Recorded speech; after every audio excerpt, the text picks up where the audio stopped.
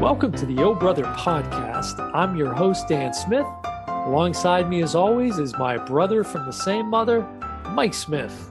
Hey, Mike. How goes it today, Dan? Going good, man. Good.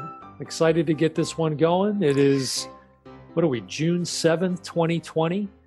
June 7th, it's starting to warm up, Yeah, you're up there in the cold Northeast, and I'm down here in Central Florida. Yeah, you're headed for the humidity wave.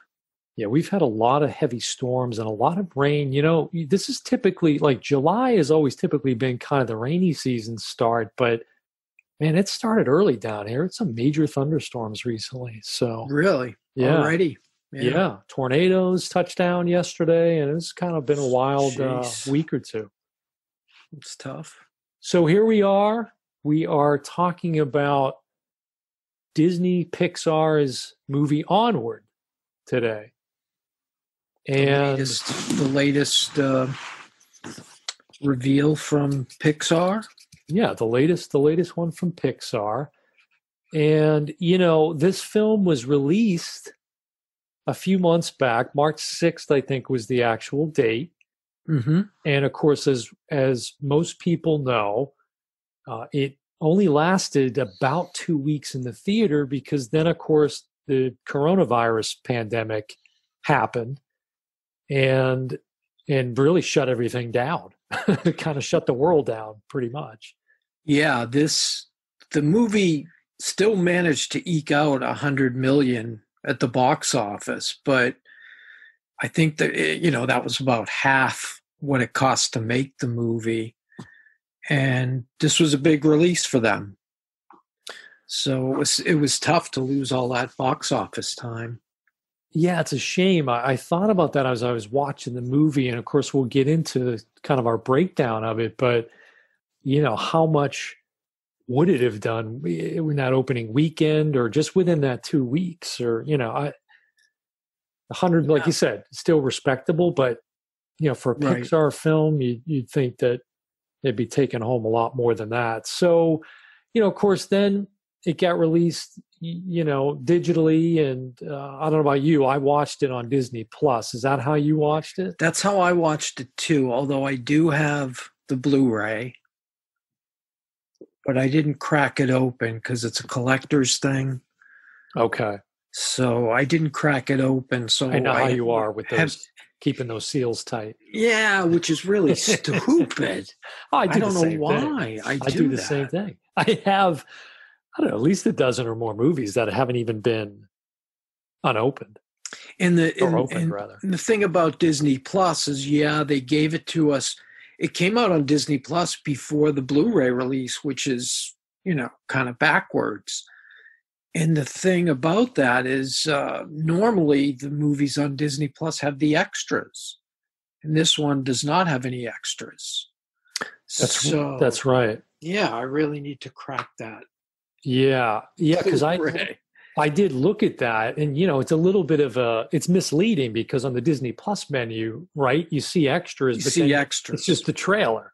Exactly. So that's kind of a bummer. Although I did watch a lot of YouTube clips with primarily with Tom Holland and Chris Pratt, and again, we can talk about that in a little bit. But because I was sort of hungry to see more about the film.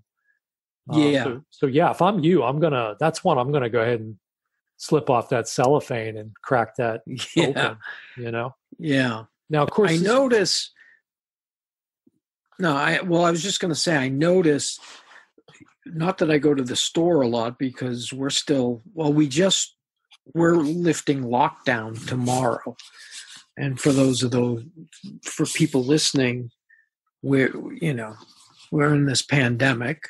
So movies are great right now, but not the theater. We can't go to the theater, which is probably the longest time you've been out of the theater in a while. Yeah, they're actually starting to open down here, but I'm not ready to go to the theaters at this point personally. Yeah.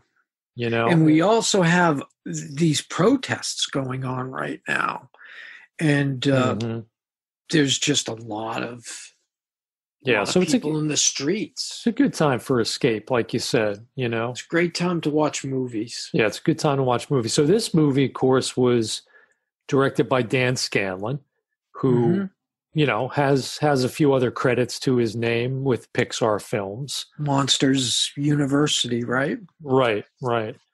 And, I didn't realize until, I guess, after the film that, he sort of took the germ of the idea coming from, the loss of his own father when I think he said he was like only 1 year old. He was very, very young. Yeah, which gets into the theme of the picture, which is these, it's about two brothers who lose their father. Yeah. And, when I was getting ready to watch it, of course, you and I lost our father just, a few years back. And so, although we don't have that in common with the film, like in terms of the main character, Ian, who never got to meet his father, Right. But I did think about, I would imagine most people who have lost a parent at some point, and that father-son relationship is so unique, but I imagine that, everybody who's gone through that experience has at some point experienced that moment of, or had a thought about revisiting that parent, or thinking about them coming back to them or something like that. I know I have, that.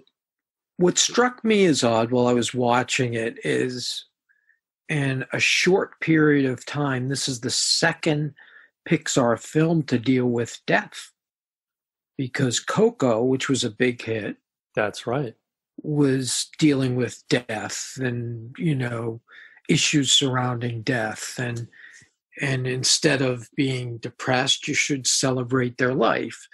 So it was kind of, I'm thinking, these are kids movies generally, although some people don't think that, but they are made towards kids. And, is that a little creepy, for kids? Yeah, although this, this does have a PG rating. I mean, right. I thought it was, I guess I get it with some of the content, depending on the young audience that you're talking about. And I don't think that's totally unusual for like Coco, maybe. I don't know. I have to look that up, but maybe that was the same because you said, and even that one that's a fantastic movie. I love Coco. Yes. But I would say that that theme in that film is darker. Yeah, much darker than it is in this. Yeah. This was very kind of with the whole fantasy and elf kind of world that they created. Right. So, and that's it. The brothers are elves. Right. You got Barley, the older brother, and then you have Ian, the younger brother, right? And they're voiced by Tom Holland, does Ian, who's, like you said, the lead character. And Chris Pratt does the other brother.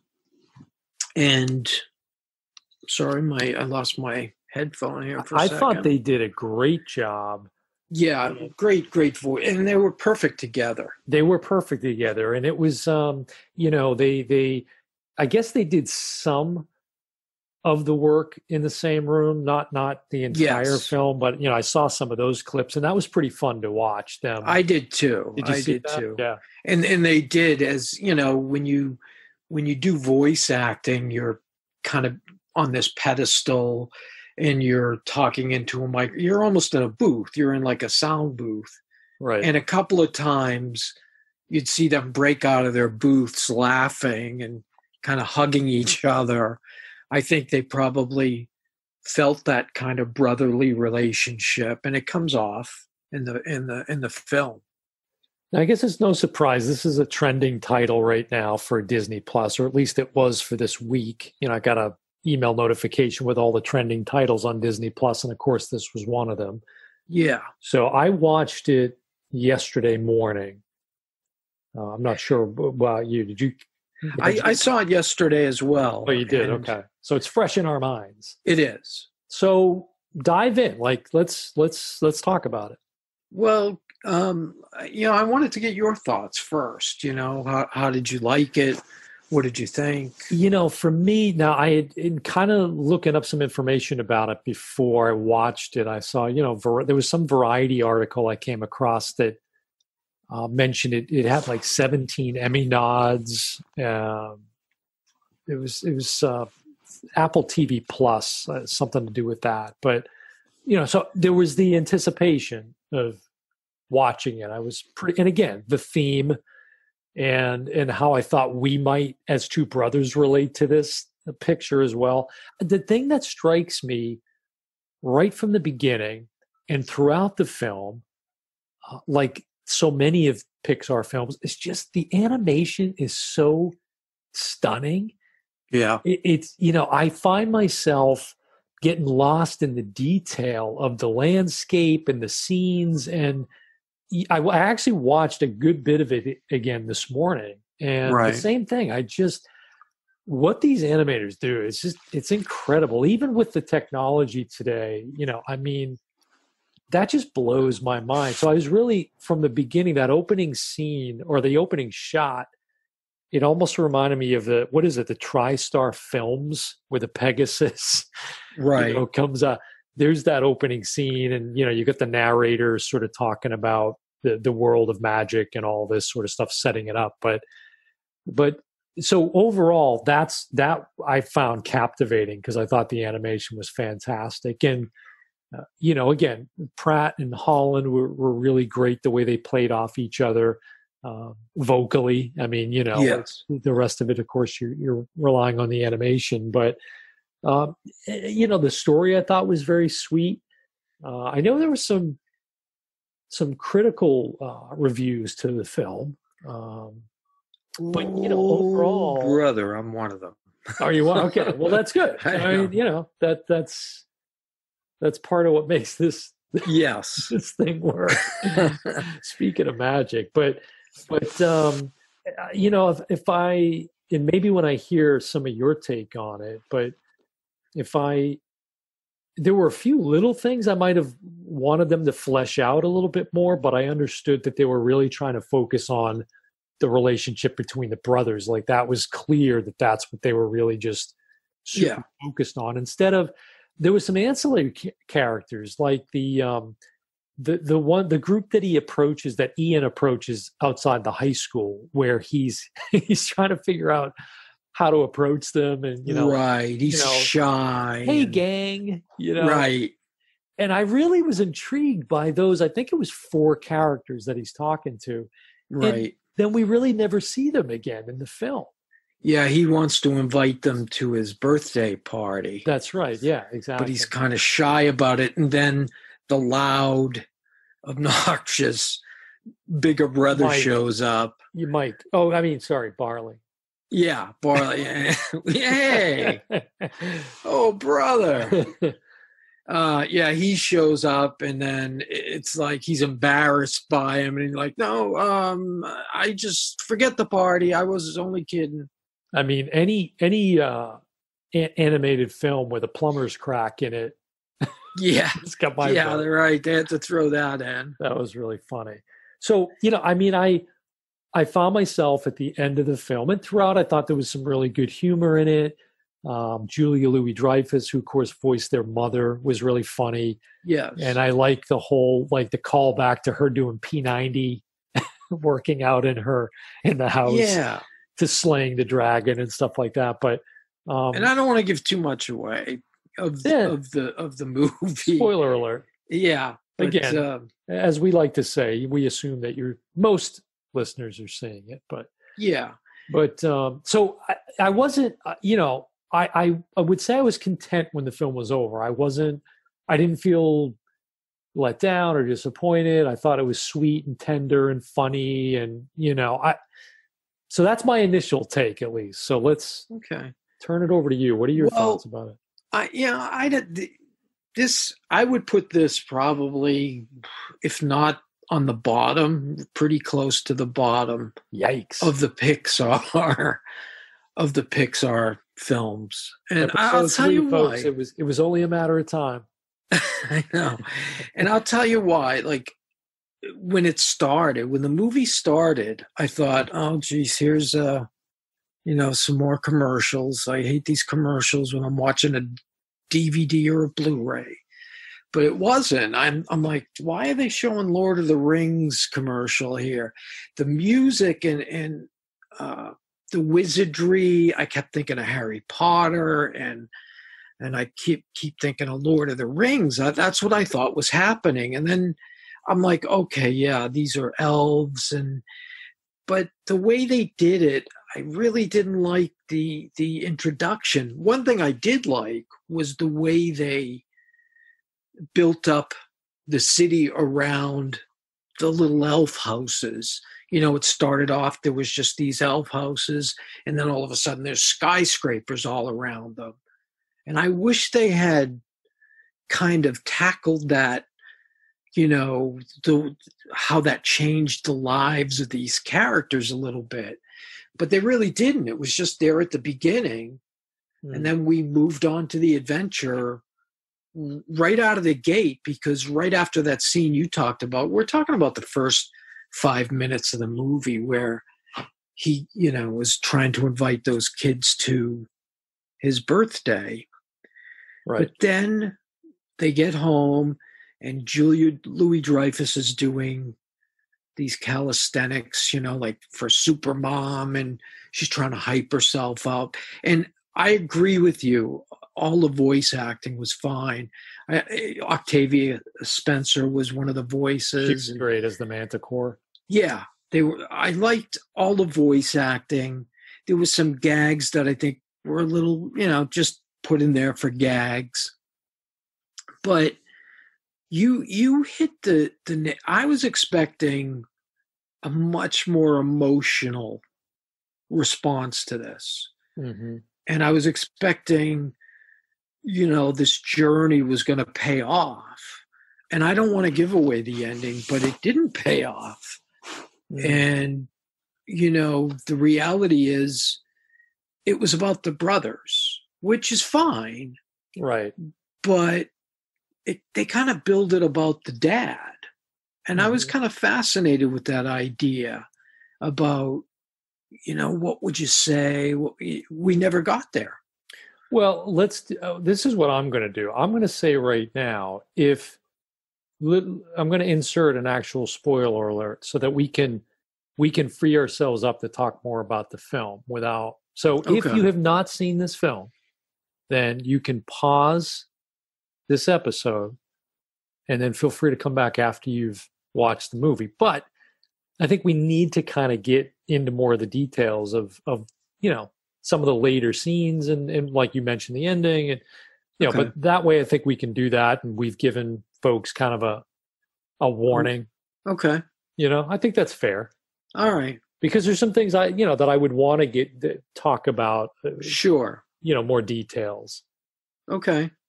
Because you say about the dad. I mean, I do agree with that. I think, I probably would have, I don't know. It was a little weird that, 99% of the film is them just running around with their father's lower half. Yeah. Because that's, but I will say though, because you mentioned it's ultimately about the brothers and right. And that's of course correct. I really did find that there was a scene that I did find emotional, which is when Ian is looking at his checklist.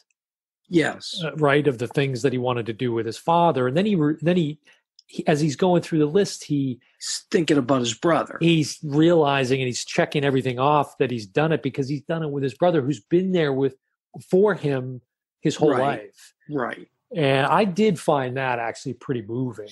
Yeah. And, so, I thought that was sweet. But so when you talk about the end not paying off, I can understand that. But, at the same time, again, I think it was just coming back to the fact that it was more about the relationship between the two of them than it was the father. I also thought in the beginning, they're doing a spell to get the father back. And it kind of fails. Barley kind of screws it up. And we get only the top, the the pants. Right. His dad, Pants and again, thinking of little kids, I'm like, is that going to be creepy to kids? Like half a person. And then they did some kind of gags with it. Like at one point, I'm like, am I watching Weekend at Bernie's here? Because it looked kind of goofy. They put like a scarecrow, like at Halloween or something. Right. And it just, and they were trying to make some emotional connections with the feet, the way Barley tapped his he would dad's drum foot. Yeah. I thought you'd appreciate that he drums on the feet. But I didn't, it didn't hit me and at an emotional level. And even the checklist was something I thought about because we're so far apart in age. And I always looked at you as almost my kid because by the time you came along, mistake. Yeah, easy now. By the time you came around, Mom and Dad, I think we're pretty much tired of raising kids. And I found myself kind of spending more time with you than, Those were some great years. Oh man, I'm still paying for it. Well, it's funny because in the very opening, when Barley when he makes his entrance, and I did laugh a little bit because I thought about you, and I remember I mentioned this not that long ago, but wrestling down in the basement and. Yeah. Hey, Dan, let me try out this new pile driver move I just watched on WWF. Oh, yeah, what could possibly go wrong? Dropping me on my head. Needless to say, that was a concrete floor down in the basement. But I didn't drop you on your head. I just did the Undertaker thing where your head was about a foot off the ground. Meanwhile, I'm Owen Wilson, or Owen Hart, rather. Yeah, let me just strap you to the ceiling. And I used to pull those gags. See, now there's something. I think about some of the gags I pulled on you because I was older. Right. And I wish they did some of that stuff. Like I can remember I was always first. Even though I'm not the oldest brother, we have an older brother. I was pretty much the oldest brother. Right. Because I did everything first. I moved out first. I, did this and that. And then you kind of followed. But like, I can remember I was the first one to get an ATM card. When they first came out, nobody knew what these were. And I said, hey, Dan, I have this cash machine. I can make money. Right. And you were following it, I had you hook, line, and sinker that I could make money. You were also the first to go bankrupt. I appreciate you going first on that one. Yeah, that's true. I took a header on that. But, that's good. But I don't disagree with you. I mean, I agree. I think that I was probably waiting for more of an emotional impact from the film. I really did. I really thoroughly enjoyed it. Again, I thought the animation is like spectacular, and the world that they created. But I agree. I was I probably was looking for more of an emotional impact. And for a Pixar film, I mean, they've set a high bar, Mm-hmm. When you go to one of these movies, and one of the great things about Pixar is you get to bring your kids if you have kids, and you enjoy it on a different level than they do.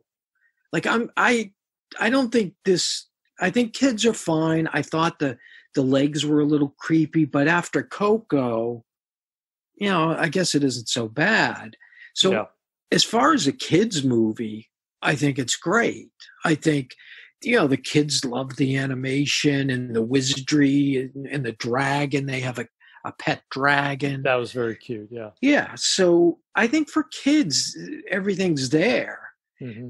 But there was there was a huge drop off from week 1 to week 2. Like the biggest drop off ever for a Pixar film, like something like 73%.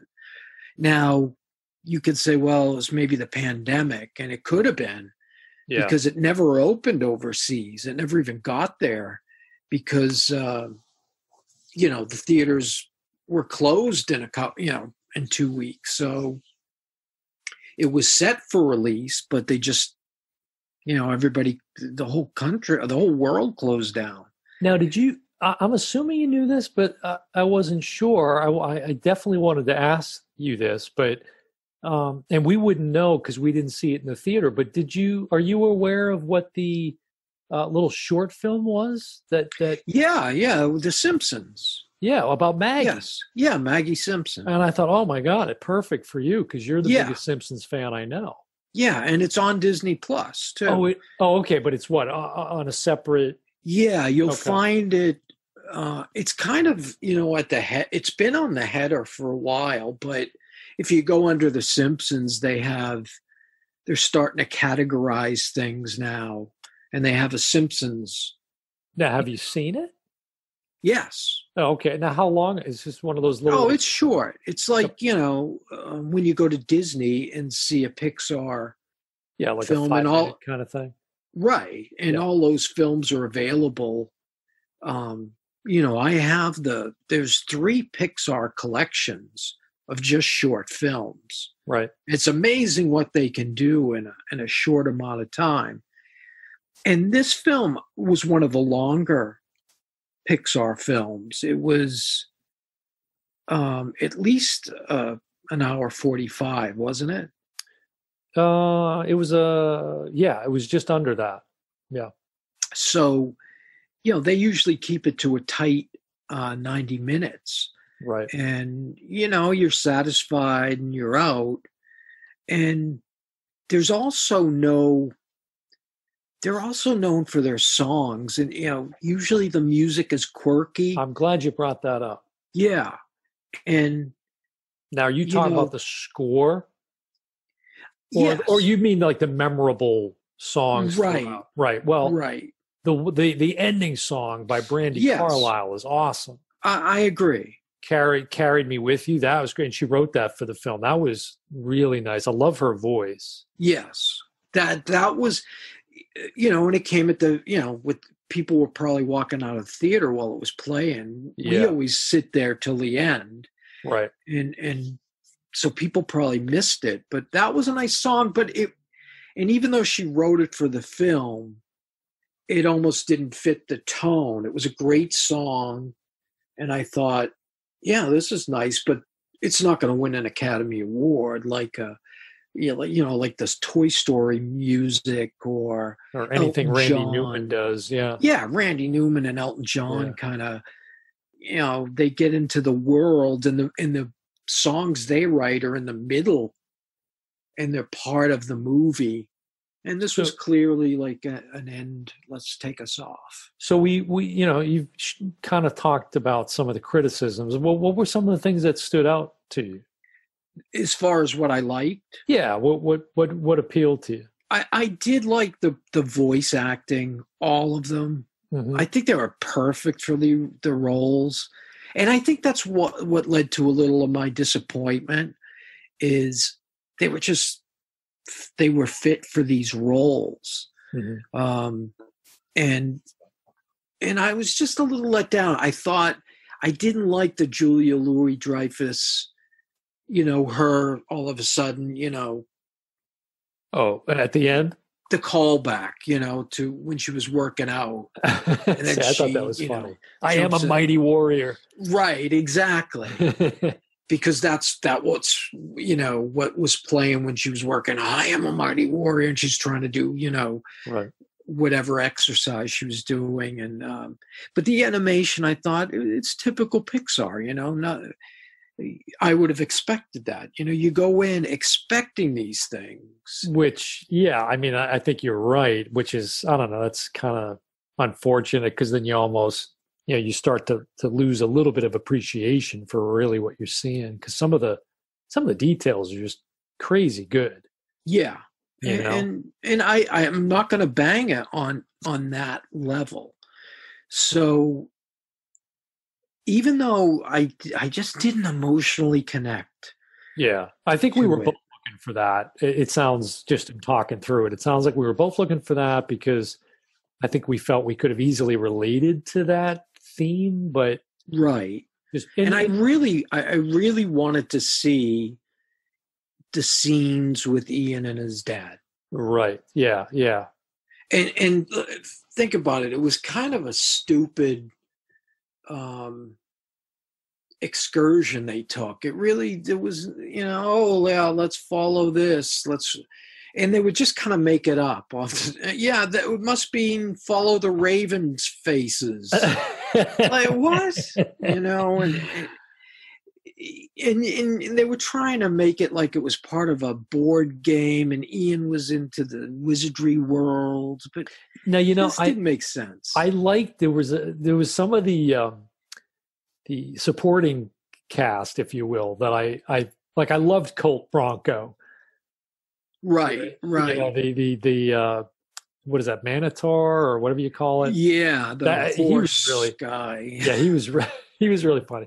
Now I missed this. I didn't pick up on this when I first watched it. I think I actually read about it after the fact. But the controversy, the one scene where Ian and Barley kind of together assume through the spell Colt Bronco's form when they're getting pulled over by the other cops. Yes. And that whole controversy about the one where she says, "Yeah, my girlfriend's daughter's got me going crazy and has me wanting to pull my hair out of my head."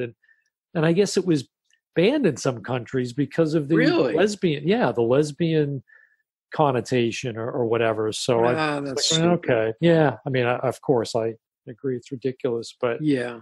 But I didn't even pick up on that the first. Well, probably because it didn't like that. Yeah, and it didn't bother you. No, I didn't even know. But I like those characters. I thought they were really. The pixies, the sprites. The sprites, yeah, they kind of right. Yeah, they were great. But see, there again, I didn't feel like we got enough. I thought they were actually gonna have something have a part in the end. Yes, I did too. Right, but you think they could have been the ones to, assist in that little final right. sequence. Get them through the final leg of the journey when it looks like they're not going to get across or whatever to get to the dad. And there was another scene, a total throwaway scene, but it made me laugh. Was in the Manticore's tavern when she's, going back and forth with Ian and they're trying to get the map from her and everything. Right. And you see those girls in the back that are like trying to get the karaoke set up. Right. And the one girl's like, "I'm going to give this a 1-star Yelp rating." And she's such like a Valley Girl looking type and you see her. This was some of the detail I was talking about as again, a throwaway line. And then if you continue looking at her in the background, you can see her like going at her iPhone. She's clearly pulling up Yelp and reviewing it. Yeah. Tracy Ullman was really funny in that little short sequence as the pawn shop owner. That's right. That was a short scene, but another. She's got Simpsons, right? So because isn't that where they were featured? No. Yes. Right? Was it? Okay. Yes. I thought there was Tracy Ullman. Yeah. That's where that's where the Simpsons began. Okay. That's what I thought. She gave 2 minutes of her show to them. But yeah, I'm looking and it does the score, the average grade got the lowest score except for Cars 2. Now, what is it on Rotten Tomatoes? Do you know? What is? I just know it dropped. It actually has a pretty high Rotten Tomatoes score. Mm-hmm. I know it dropped. I think it's 73%. Mm-hmm. No, that was the drop in the box office from week 1 to week 2. Right. But the Rotten Tomatoes, that's my new site. Go to Rotten Potatoes. You can find us at Rotten Potatoes, and you'll see all my personal reviews.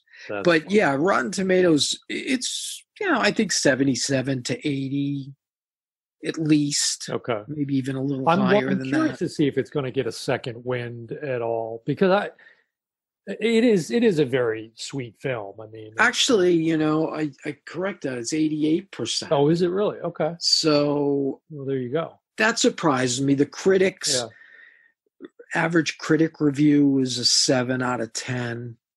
Mm-hmm. So it's above average. And I think if I was to, like, say on a scale of 1 to 5, I'd probably be in the 2.5 range, about halfway, because of the letdown issues that I found. Mm-hmm. But, they've got another big one coming. Soul is their next Disney Pixar release. And that's scheduled for when? It should have been out already. Yeah, well, like I said, some of the theaters, rather, at least down here, are starting to slowly, phase reopen. And yeah, Disney especially. A lot of people were hoping for more Disney Plus releases because they've got Black Widow, they've got Soul, which I just mentioned. Yeah. What else? They've got another one that's already done as well. Well, and I think they're going to have to rely on the streaming platforms for a while. I mean, even if theaters are starting to reopen, of course they're not going to be near the capacity that they might have been. So they always talk about the theaters are about to die, and this could be the nail in the coffin. Yeah, well, like I said, personally, I'm in no rush to go back to the theater. I mean, I do miss the experience. I mean, if the theater, now look, I don't think neither one of us has been a big fan of a crowded theater ever. No. And people can be so obnoxious these days, but I still do miss that experience when, if I go like at a matinee or at some other time when it's maybe a little less crowded, so. Yeah, I like to go to the theater. I like to go to the theater when I'm the only one in it. Yeah. Otherwise, it's an unpleasant experience. Right. I mean, do you have to have a tub of popcorn that you could take a bath in? Do you need that much popcorn? And well, you said it was what, an hour 45. So, I mean, at least it's just about right. To a large, yeah. And I think back, when I was younger, and this was before you had gone to a movie. I swear, and I was thinking about this last night, we went to a movie every single week, and it was like a Disney movie every single week, and it was a computer who wore tennis shoes, and it just seemed to have a Disney movie, and it was in Burlington, which is a city close by here in north of Boston. And that theater's gone now, but that's in the days where you used to chuck raisinets at people and hit them on the back of the head. And we would do all that silliness. And I think, geez, if we did that today, we'd probably get shot. And that experience was different. The Rocky Horror Picture Show. Maybe. Yeah, exactly. And the experience was so different. If it was full, every week it was full. Yeah. And our mother would drop me and usually one of my cousins. She'd drop us off and go shopping or have lunch with one of her sisters.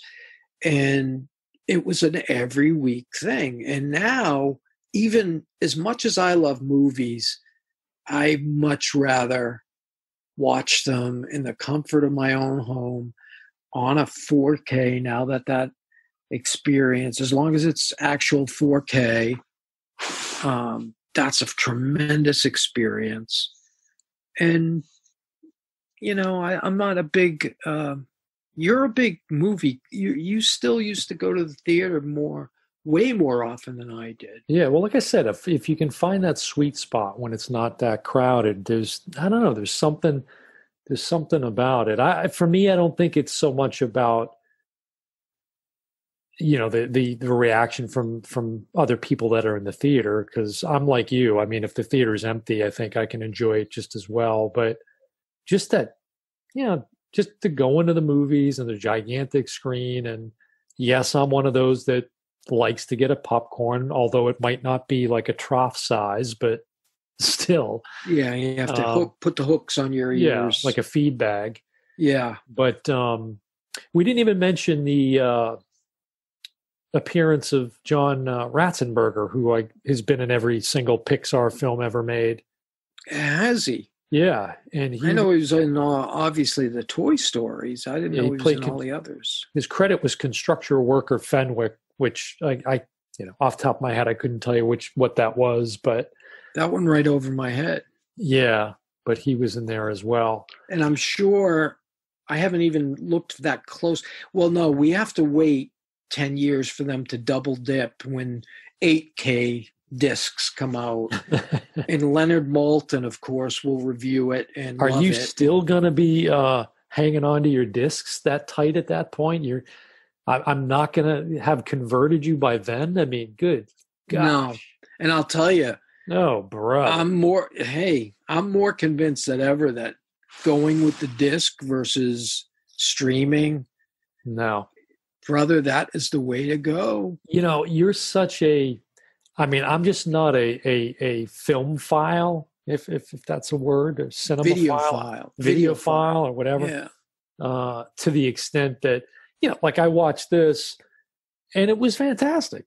Crisp, clear, like just what I need from the film. I don't, this kind of nuance that you're picking up on between the physical disc and the streaming, which is a good tease to what I think we've said is going to be our next episode, where we're going to talk about. Brother, really? We're going to talk about streaming versus physical media, and I can probably already see where we're going to land on that. Yeah, one. I don't think we're on the same side. No, I agree, and just the. I know you mentioned this in one of our previous episodes about having whatever 2,000 movies still, and that's physical movies, folks. Yes, and here's streaming. The worst part. How many Disney movies do you think I have? Oh God, I would just assume you've got every single one of them. That's the correct answer. All of them. Every one, yeah. And I had them all on DVD, and then I replaced them all with Blu-ray. And now I'm replacing them all with 4K. I'm an idiot. No argument there. Hey, there's something we agree on. Oh, brother. But that ought to be good. Maybe who knows? Maybe that's an opportunity for you to try to pursue. Yeah. And for you as a Star Wars fan, I'll tell you right now, the 4K Star Wars digital are not 4K. There are a few collections, as you know, that I'm still tried and true with. I will still collect physical media for Star Wars. I have every single one of those. And yeah, but you haven't watched them. Well, not all. Watching the digital. That's true. But still, I still own the physical copy, and like Halloween, that franchise is one I've got every single one of those. So you don't want to be bragging about that. Oh, come on. You like Halloween. I'm a fan of some of them. Not as big a fan as me, but not as big a that's fan. That's another episode. So I'm looking forward to that conversation, because I don't think you could persuade me, because just from the mere standpoint of, I don't want to have to store that much crap in my house. And I've seen yours. It's you've got it all out in that mobile home of yours in the back, in the backyard. I have a whole room that's just dedicated to movies, and it's literally spilled into the next room. Yeah. So, which used to be your room, actually. So, what's the final verdict on this Onward? I said, if we're meeting in the middle almost on this. Yeah, I think I'm down on it more than you. Yeah. But I think for kids, great.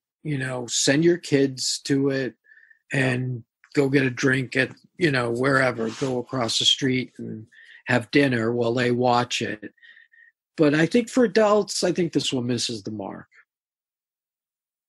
Yeah, I take your points on that. Well, like you said earlier, where like cartoons, right? God, those were made for adults. Right. Some of the classic cartoons, the Flintstones and all that Hanna-Barbera stuff. And you bring up The Simpsons. I find it so funny when I see kids laughing at The Simpsons because they really don't know what the jokes are, but they just love the animation. Yeah, the visual. Yeah, the visual part of it. So, well, there you have it, folks. It's a kind of lukewarm.